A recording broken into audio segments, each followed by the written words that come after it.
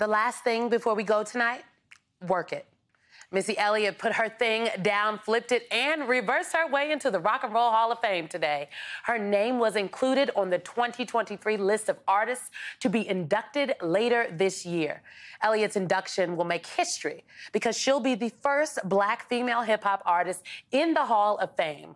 Other notable acts on the list include 80s singer Kate Bush, whose 1985 hit song Running Up That Hill went viral last year on TikTok and YouTube. I gotta have faith that the late, great George Michael is smiling down about his name being included today. Rage Against the Machine, a band of activists who once shut down the New York Stock Exchange, is also being recognized.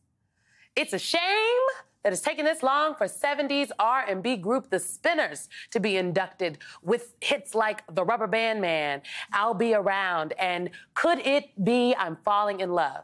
And even though we know all Sheryl Crow wants to do is have some fun, we hope she won't mind receiving this honor. And lastly, fresh off his star-studded 90th birthday celebration, country icon Willie Nelson will take his place in the Hall of Fame. You were always on my mind, Willie. Congratulations to the inductees, and thank you for all the joy your work has brought us over the years.